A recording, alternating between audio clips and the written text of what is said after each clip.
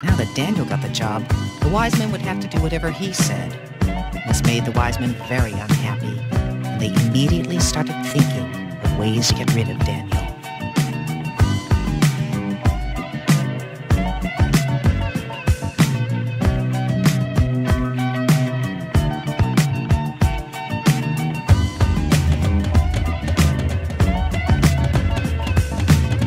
Oh no, what we gonna do?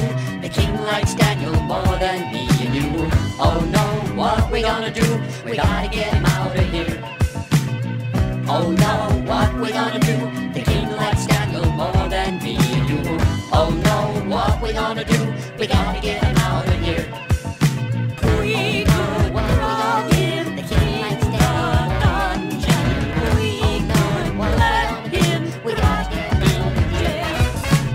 We could drag him to the ocean and then eaten by a whale.